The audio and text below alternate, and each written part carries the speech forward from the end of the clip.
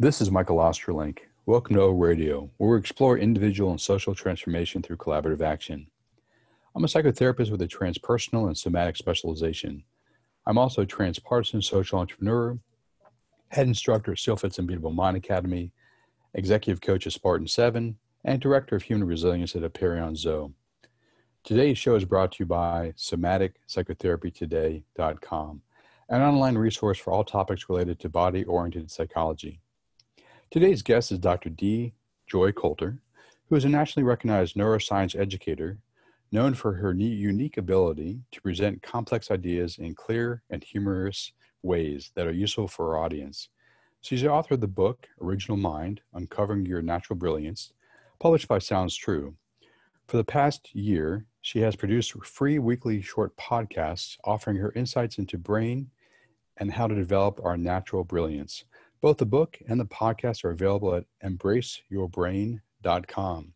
Her background includes a master's degree in special education from the University of Michigan and a doctorate in neurological studies and holistic education from the University of Northern Colorado. Hello, Dee. Hi. How are you? I'm just fine. Welcome back to O Radio. Thank you. So today we're going to talk about the level of cognitive complexity necessary to understand and deal with appropriately the C19 virus. So why don't we just start with some general ideas that you might have, and obviously the level of complexity is different for different types of people that are necessary to deal with the different situations they find themselves in. But if you can make some broad generalizations and maybe we can get particular from there, we can start there. Sure. One of the things that struck me a while back was that our country didn't seem to have a grasp on a notion called period doubling. And that's why we missed out on the first round of being able to intercept everything. If we look at South Korea, I think their first day was the same as our first day, January 21st. And within 2 weeks, they used 100,000 test kits because they wanted to get out ahead, and that was the way to figure out where it was and where it was traveling and how fast. And that way they could figure out who to sequester and when.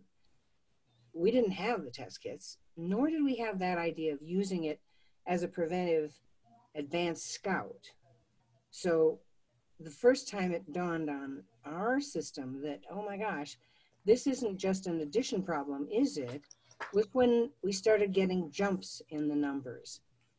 And that's the period that we're talking about. It doubled. It kept doubling. And the question is, well, how fast is it doubling? And if we can slow down the speed of the doubling, then we can buy enough time and we don't end up totally crashing the medical system, for one thing. It's a little bit like going viral on the web. We could have a site that was really popular, and then we look at the clicks if it was going to go viral. And at first there'd be just a few clicks, and then there'd be a chunk more and a chunk more. And if we looked at the numbers, we'd see that they were doubling at a certain speed. And at some point, they might get so huge before tapering off and people losing interest that it crashed that site. And that's our biggest concern. We don't want to crash the medical system. So we didn't know about the period doubling. We weren't tracking it. The epidemiologists were, but that's about the level of it. And so now what we have to do is kind of, I could call it feed forwarding, but in a funny sort of a way, you have to go backwards. I mean, we put an astronaut on the moon almost 60 years ago, and we did it. I don't know if you ever, well, I'm kind of old, so I saw those charts. They would fill a room, the charts of what to do and when to do it. Because first they thought about being on the moon, and then they figured out, okay, there has to be a suit that's on the moon, and there has to be a nose cone that's on the rocket that's on the moon. And so they went backwards, and they would think about things like, well, we don't know how to make those suits. We don't know how to make them airtight. And so they'd mark down that we better figure that out about 5 months out. And then they thought, well, we have to have a heat shield on the nose cone that doesn't burn up when it's shooting through the space like that. And so what can we do? And they didn't have any alloy that they could put on that nose cone at the time. So they moved back on their timeline and said, well, that better start now. And we have to get some lab assigned to figuring out what kind of an alloy they could come up with to do that. And that's the kind of thinking they were doing. They took the end point and then they worked backwards. If we were going to be doing advanced planning before there was an epidemic or a pandemic, we would do that. And there are some plans that did do that, that did look backwards like that. But by the time we figured out those would be good things to look at, it was too late for that. So now we're trying to scramble and catch up with things that are in short supply. So that's what we're doing now, is we're doing the feed forward, trying to say, what do you need? When do you need it? And the worst case scenario is what we're also doing. I need it now. Where is it? There isn't any. What do you mean they're not making those things? So that's kind of what the task is. Our brains are getting exhausted on every level, politically and epidemiology and medically and logistically. It's like we should be a giant procurement officer, you know, and we're not quite getting a grip on how to do that. So what I hear you saying is one of the possible lessons learned, if in fact we as a species in general, or Americans in particular, learn our lessons, would be to project out into the future and then work backwards to solve the problems into the future. In order to do that, what is required of us in terms of brain and mind development to have that level of thinking that we can do that? Oh, nice question. There's several things, and it involves the body. That's the funny thing. We have one thing that we're well aware of. You're doing it, I'm doing it, anybody listening is doing it. We have out loud speech, and we also have this voice going on inside, editing and planning and preparing what's going to come off of our tongue next. We would call that inner speech. And it guides things like writing papers and planning arguments, and sometimes it doesn't have a monitor and it doesn't guard our tongue, so we say things we wish we hadn't. But the inner speech, under stress, does a lot of interesting things too. It starts sounding like a younger age, because when we're under stress, our brain kind of downshifts. And maybe we're using a brain that was fantastic when we were 7 or 12 or something. And we could find out what we've done if we could listen to that inner speech instead of let it drive our day. And we need to do that. And we could talk about that in a bit. But when you're looking at the question at hand, how to solve the logistics problems, how to look at supply chains, try to figure out what's gone wrong with our economy, that we weren't ready for this, how has it changed? We almost have to use a physical sense that's not inner speech. I think I'd call it inner gesture, like the period doubling. If you had a feel for how those numbers can cascade, you know, if you'd been watching avalanches or floods or things going viral or fire patterns even, we would get the idea of how things escalate.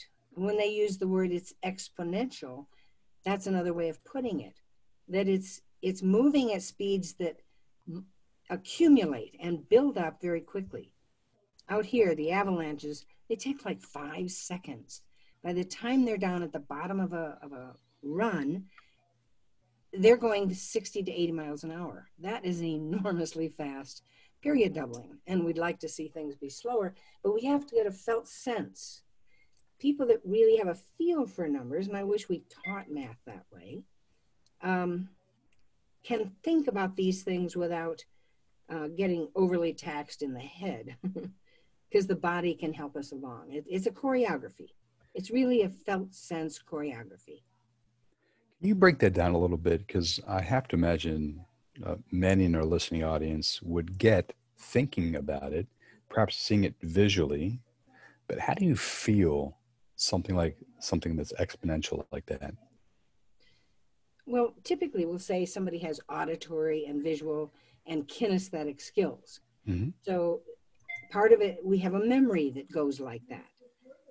We are aware that we remember what we've seen maybe, or what we've heard, or I would be a great case in point that I could look at somebody's face and think, I think I recognize them. I'm not going to be able to call up their name. But if they do anything, if they move differently, if they clear their throat, all of a sudden they come back up because I've got them stored on my body. I have a kinesthetic sense that's really good. And if I hear somebody describe a situation, up come 5 or 6 other people I have known who had that situation. So I count on my kinesthetic memory that has mapped everything and has coordinates physically to bring everything back up. And when it comes to numbers, we're often taught to memorize, but if you have a crummy memory, at one point I did a study of this, especially with girls that tended to bail on math pretty quickly, usually by 8th grade. And I would have these large classes of teachers I would teach. And I was always asking, how many are really good at math? And most of the teachers in my classes were female. And so there would be some that would raise their hands. And then I'd say, so how's your memory? And almost invariably they said, it's awful, as was mine for anything mathematical. So what we did instead, the ones that had crummy memories, we had to use reason. And we had to get a felt sense for what's going on here. I've probably invented algebra 10,000 times because I need it periodically. And I have to come up with it again, but I've got a felt sense for how numbers behave. And so it's no big deal. If we were good at memory, chances are we just stored it as a memory thing, thought it's nothing. But you talk to anybody who loves math, the physicists, they have a felt sense and they get how things move and how things move in relation to each other. It's almost like they're watching a dance or something. So I don't know if that helps. No, it does. And I'd actually be curious if they're able to map the body, how that shows up outside of brainwave activities in the brain itself. You know, as someone's feeling into a mathematical problem, or as we're just talking about, like the exponential growth of a particular, in this case, virus or whatever. Yeah, I'm curious, has anyone ever tried to map that on the physical body? We're getting a lot closer because what we're having, for a long time, we just looked at the brain as structure. And then if somebody was damaged in a particular area, we'd say, well, what can't you do now? Well, that must be then what that brain part did. That's not the greatest assumption to make. Right. I remember teaching in a junior high where if the kids acted out, they could be sent out of class to the office. And what would happen to them is they'd have to hang out with the assistant principal because he was really good at handling problems like that. Well, at one point they decided that this school didn't have enough kids. They didn't need an assistant principal. And the teachers all panicked because, oh my gosh, now what are we going to do if the kids are acting out and we can't handle the class and that kid? Well, it worked out just fine because the janitor was also really good at working with kids. So the kids were hanging out with the janitor. Well, after a while, the halls weren't as clean as they used to be because the janitor was too busy. Now, you could say, oh, the assistant principal must have been cleaning the halls because that's what's missing now. But the brain tends to pinch hit like that too. So if you've got an area that's damaged, and you can't say that the function you can't do is because of that. It could be that another area gave up its function to take on this more important task. So it's very confusing if you try to go by structure. So then they started to go by wiring, they could do EEGs. Right. And that was okay. But it was just finding out where something was going on. Some charge was going on. It was very, very crude. But now we're looking at networks from the big data of mapping the entire brain. And so now they're coming up with things like, there's this cluster sort of at the back of the brain that fires whenever anybody is doing fast forwarding. And you think, yeah, I know that feeling. It's like when you're looking at something and you're picturing down the road. It could happen this way or that way. A basketball player, for instance, going down the court and having to hand the ball off. he's upgrading or she's upgrading where all the teammates are at any one time. So when they throw the ball, they know exactly where everybody is and where they're going to be by the time the ball gets there too. Lots of fast forwarding of a lot of data. And we know we can do this, but isn't it cool to think we've got a particular network? They know exactly where it is and they watch it when somebody is actually doing that.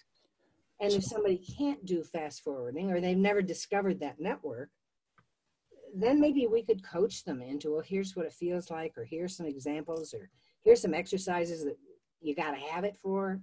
And we could begin to boot up some of these networks that we haven't been putting into place yet. Well, that's actually my next question for you. So, my take on C19 is this is a test case. I mean, it's a horrible one, but it's a test case of us as individuals, how fragile we all are, our institutions and our various systems, and that we will have many more, even more painful tests down the road. So I think we need to rethink many things. So I'm curious if that's in fact true, or if we just stick to C19. If you're looking at the next generation of children who will turn into adults and then be dealing with these next rounds of global challenges, how can you create this ways of thinking and being in the world so they can then address these global, very complex challenges? Well, I think we're seeing it already. Okay. We've got a whole generation or two that probably never learned how to cook. And now they're learning how to cook. True. Because they can't go out to the restaurants. I don't think I'd like to be in the restaurant business because it may not fire up like it used to be, because people are going to say, wait a minute, I don't have to go out for brunch. I can fix a really good brunch. So we'll have to see how that plays out. The idea of raising organic food is getting awfully interesting to people. I have some horses, so I end up going to feed stores. And normally the feed stores carry baby chicks this time of the year. Well, people are buying them up right and left. They never had baby chicks. They're trying to raise their own chickens now. So these are skills that, the people that have been in the organic movement forever and the locavores, please eat local foods and so on, they've been beating their head against the wall trying to get people to do these things, but now they are doing them. So we're going to come out of this in a lot of different ways. There's some terribly tragic things happening in the world of events, but we're coming out of it probably with some skills we never thought we'd cultivate. And that's hopeful. And we're also discovering that an awful lot of things that we thought had to be in person don't. So that maybe we're not going to have to fly halfway across the country to have meetings, because we're having to do it this other way now. And we're discovering, it works just fine. So, and we're going to have generations of kids that, they already were running circles around us with their tech skills, but now everybody's catching up because it's the only thing to do. So we're going to come out of it with a set of skills we didn't used to have. And they may hold us in good stead. We're going to be eating in a little more healthy way. People are willing to have vegetables now. Salads sound pretty good because you can't have any. I don't know. I don't think we have to become brilliant physicists. We just have to get back in our bodies. Because our body, I've looked at what indigenous people know, and it blows you away. They are wonderful systems thinkers because they stay in their bodies. And so please say more about that. So how would you say that an indigenous person is a system thinker because they're able to stay inside their body? Because when they look out at nature, the Buddhists have an expression, it's called exchange self for other. And we might say matching or empathy or connecting or compassion, but feeling, it's not emotional, it's a felt sense of our surroundings. We have certain things that even if we're kind of dense, we get.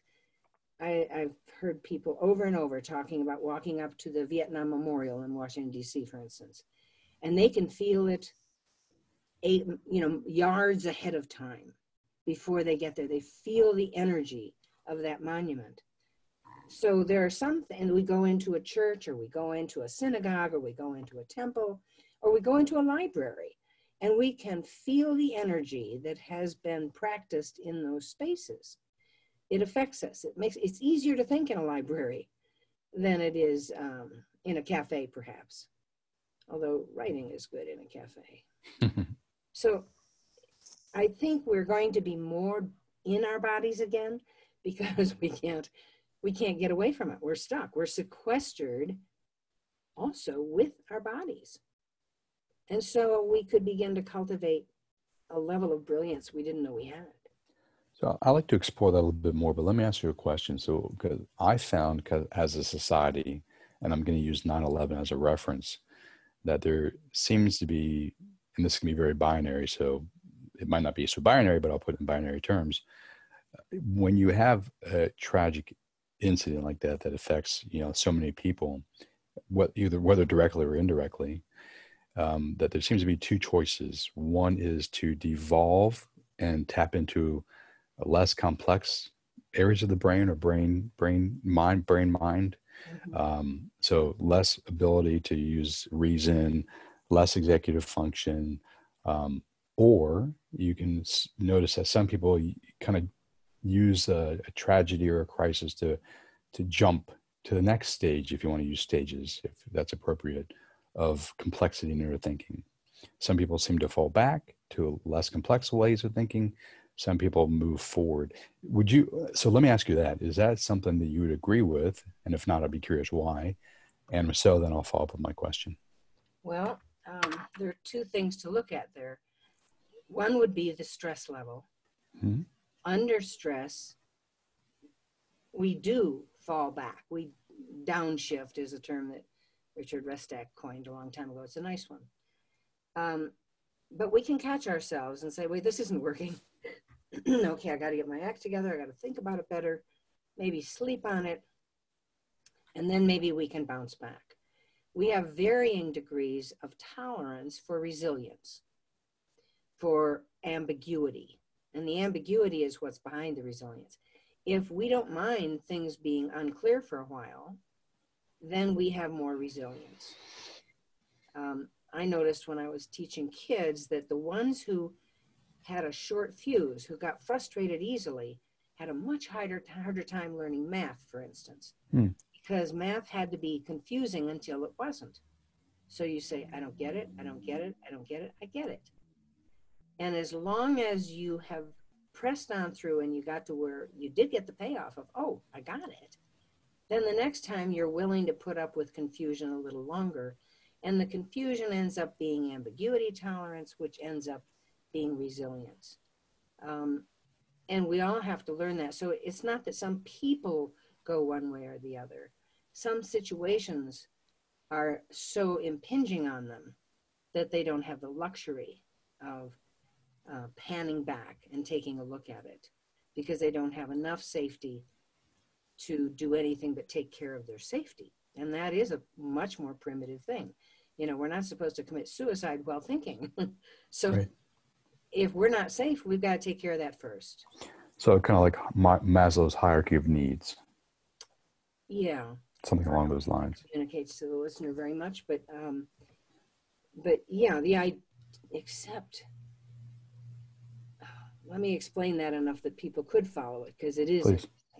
He ended up looking at the idea that the very base of a pyramid was you provide for your safety, and then you provide for, I guess it was relationships and achievement, and then he had higher order thinking, but he went beyond that. He said, but there's a point where you have a sense of, I don't know if he used the word spirituality, but where you have a sense of the basic goodness of life itself. And then you don't have those stages anymore. Then everything makes sense. Everything is kind of connected. Interesting. When you get that sense of connectivity, it's not that some people understand it and some don't. Some have had experiences and they've put their finger on it. And others maybe, it's hard to imagine going through life and never having had a moment where all was one, where all was okay. They could be miracle moments like when a baby was born, or moments in a high ceremony of some kind, a wedding, or making something sacred. Sacred spaces, whether they're religious spaces or energetic spaces that the indigenous world picked up on that we're gravitating to, but we don't know why. But we have a moment where there isn't a point of view. We don't have a point of view. We can't say we're standing here looking at that, making a judgment. Instead, there's a sense of looking at it from all points of view at the same time, having a global, panoramic, it's really holographic, a holographic take on what's going on. And holograms are really different, and the brain can do that. We can shift into that state. And if we begin to cultivate those things, we can remember that that's the place from which to make a judgment. And then we can act with a broader basis.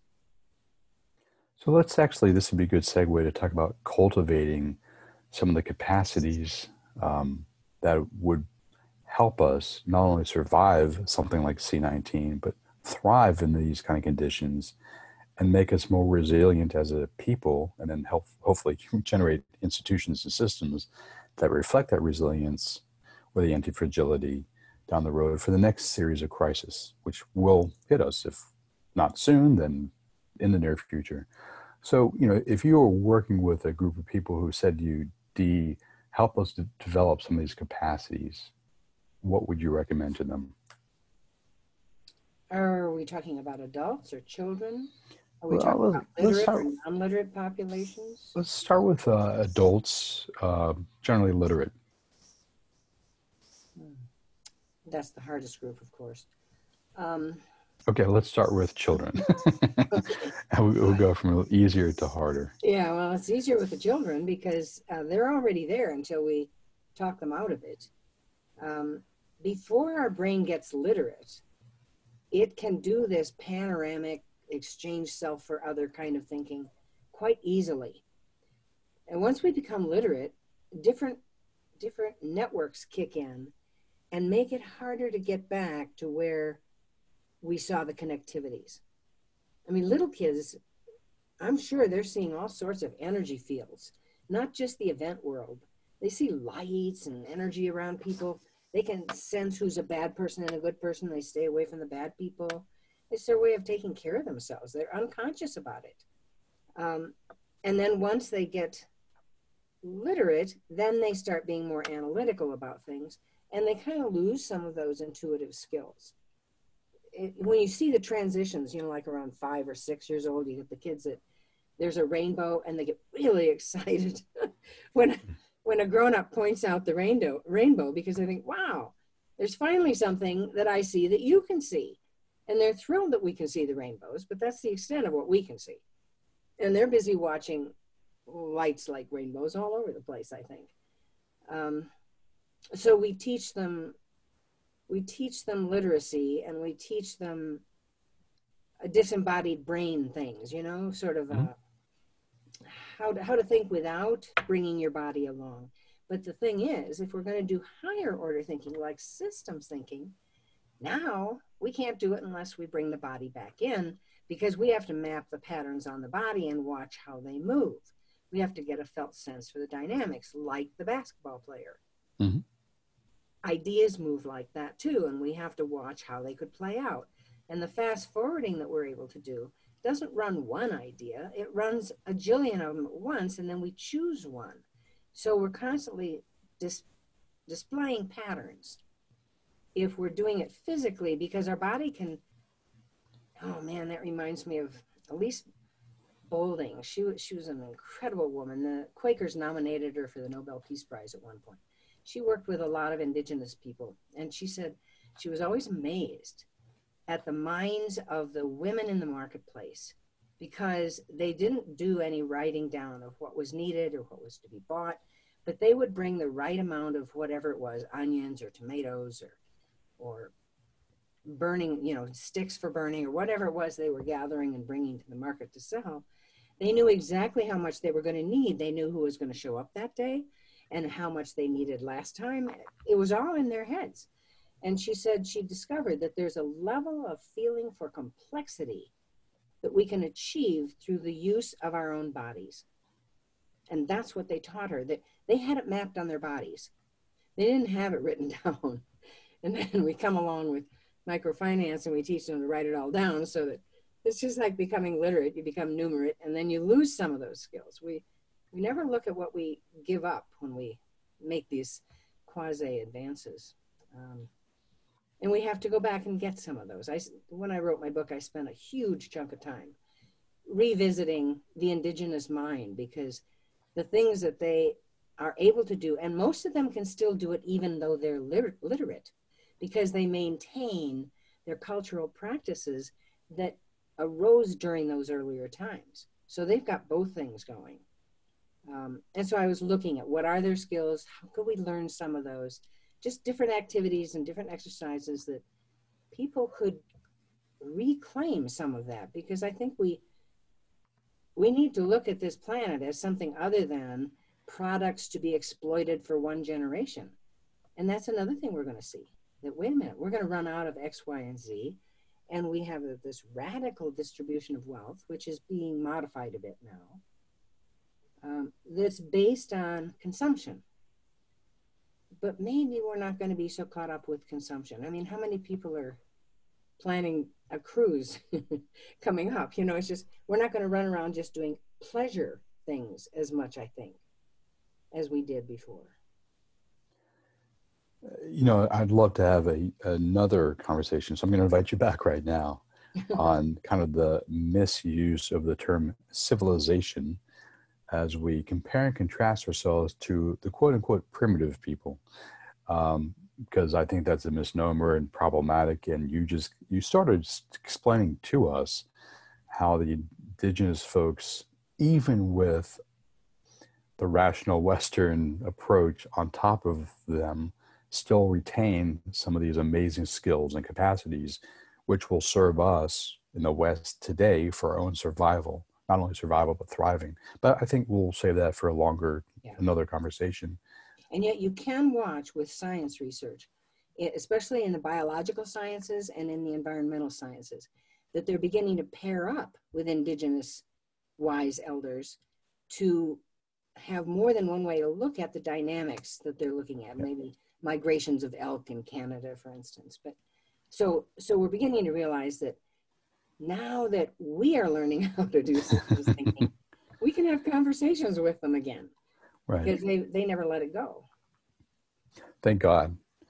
Yeah, that's right. For sure. So let's talk about some of you mentioned in your book that there's some practices that could help individuals. In this case, we're talking about children, but we can transition to and talk about children and adults.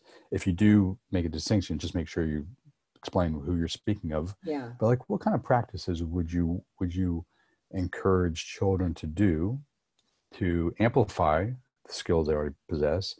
And what practices might you recommend adults, maybe even for the first time for 20, 30, 40, 50 years, do to amplify some of their lost skills or minimal skills that they lost at some point? In a funny sort of a way, if we could remove the risk factors out of the lives of children, so that they felt safe and they felt cared for, and they felt free to play, I'm not too worried about their cultivating or retaining their skills. Nice. Maybe we should look at the adults. Okay, no, that's perfect. And I'm reminded of some of these really interesting movements. I like the book Free to Play as an example, but even some of the unschooling movement out there recognize some of the things that you're speaking to.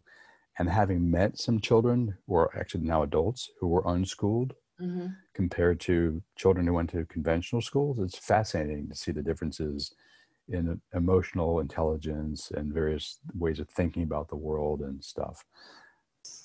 The one thing that I think is missing, if that's all we did, civilization has come up with some rather interesting things, like mathematics and physics, and like literature, and like logic, symbolic logic. And so we have come up with things that are worth learning. And that is going to require a level of will, a level of practice, and the ability to practice, instead of, I did that already, or I'm not enjoying this, and therefore I won't do it. And that's one of the drawbacks is, oh, well, if you don't want to do it, don't do it. Then you have no will. Then you don't have the practice effect, because if you're good at something, you can think back to when you weren't so good at it, but for some reason, you were willing to go through the woodshedding, sometimes we'd call it in music. You're willing to pay the dues, and you do it and do it until you've mastered it, until it's part of your makeup. It's no longer something you're learning. You're just doing it. You just put, again, I thought of a Buddhist term because I taught at a Buddhist university, and they would call it a practice. They call it the Dharma.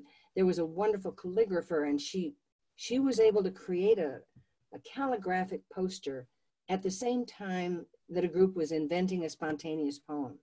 She didn't have to think about it and then design it. She was doing it on the spot. And people asked her, Lori, how do you do that? And she said, well, I've been doing calligraphy for so long that the Dharma, the practice, is in my hands. And so it makes me think too of, they were interviewing these tap dancers from the Cotton Club era, way back. And they were watching different tap dancers and commenting on them. And they hit this one guy that he was so good, and they'd run out of adjectives. And they looked at that guy and they said, that guy has thinking feet. Same thing. His feet knew what to do. With the calligrapher, her hands knew what to do. When we take something in really deeply, we've inwardly formed our nature, and we have a skill that we couldn't get any short of that. That ability to practice until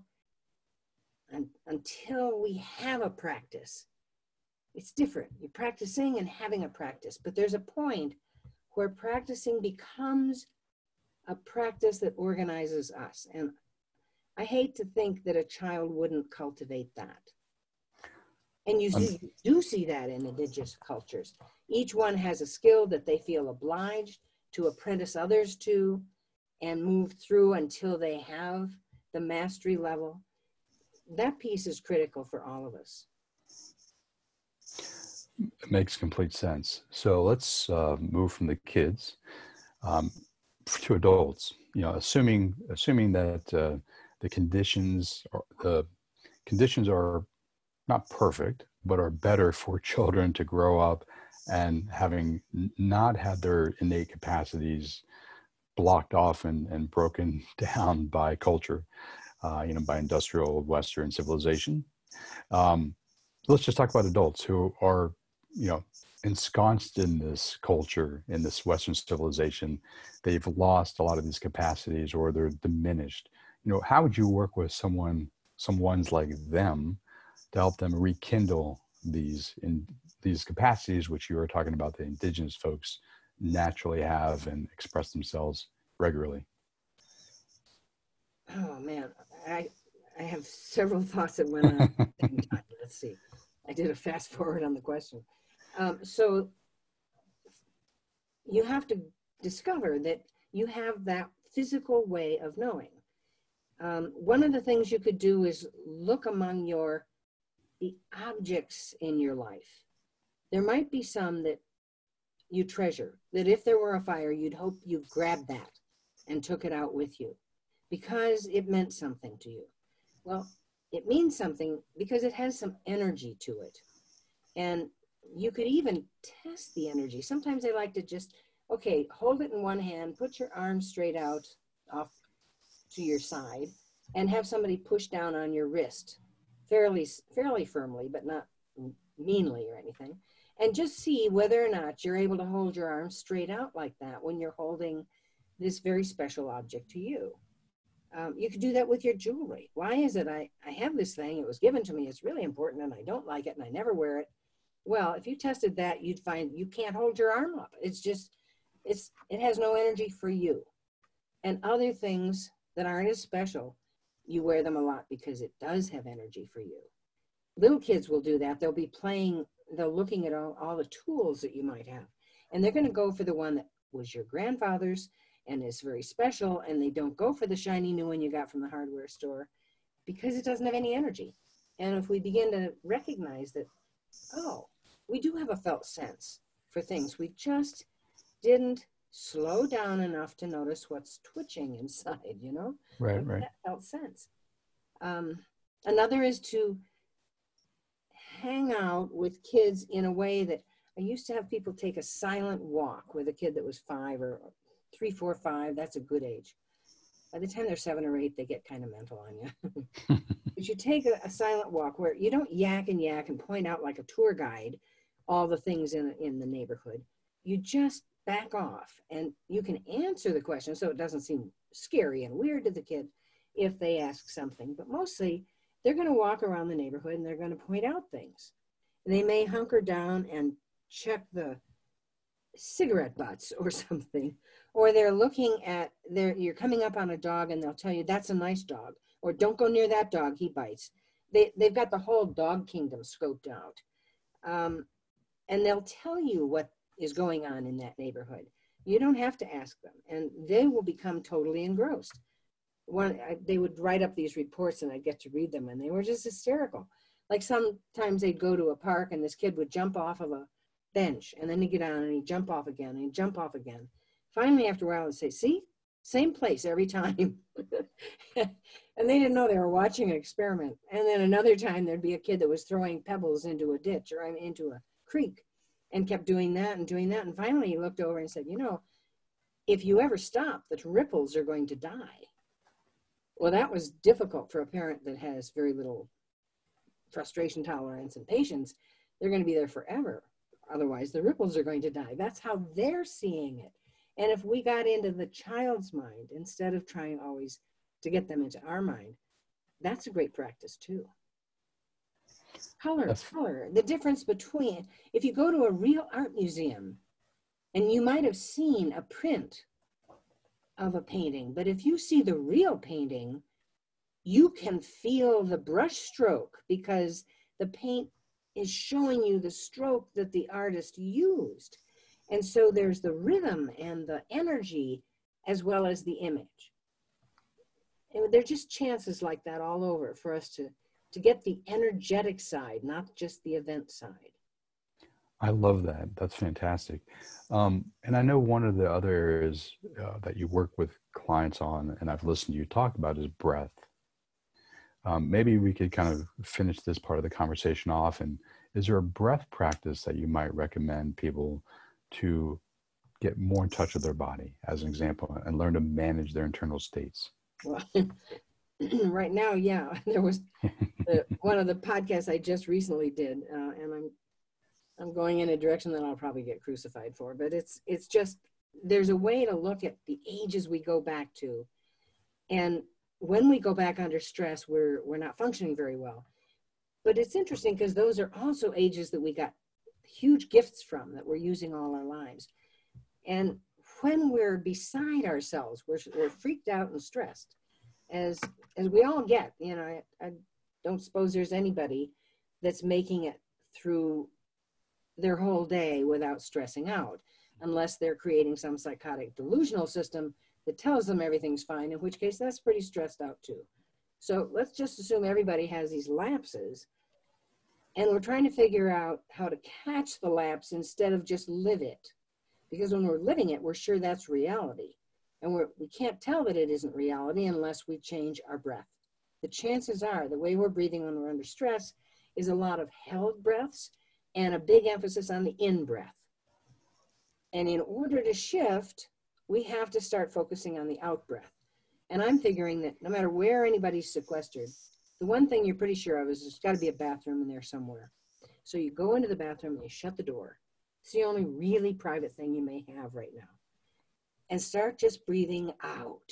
your air is going to come in again, but you focus on just breathing out and breathing out and breathing out until finally you're relaxed enough that, yeah, that inner speech is still yickety yakking along telling you what's real, but start listening to it instead of following it.